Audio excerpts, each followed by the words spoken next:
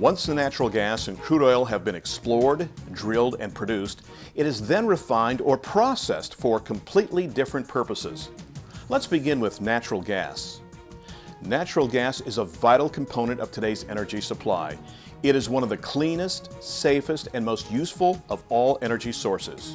In its purest form, it is almost all methane, which is a molecule made up of one carbon atom and 4 hydrogen atoms and is referred to as CH4. It is the shortest and lightest hydrocarbon molecule. Natural gas from the well is collected through a series of gathering lines and transported to a processing plant to take out any impurities found in the underground geological formations. Once processed, the natural gas is distributed through major pipelines and delivered to end users such as residential, commercial, and industrial.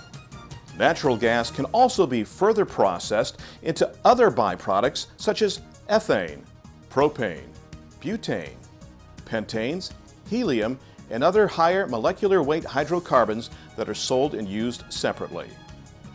Now, on to crude oil refining. The crude oil is stored near the well location in a series of tank batteries or storage tanks. The crude oil produced from these wells cannot be used in raw form. To make it into products we can use, it is sent by truck or pipeline to a processing plant called a refinery. A crude oil refinery is similar to a factory that starts with a raw material and turns it into thousands of products necessary for modern society to function daily. The refining process is very complex, and the refinery structure of pipes and tanks can cover a large area. The refinery uses a process called cracking to heat the crude oil and distill it into useful petroleum products. The lightest products such as jet airplane fuel and gasoline break out of the crude oil first.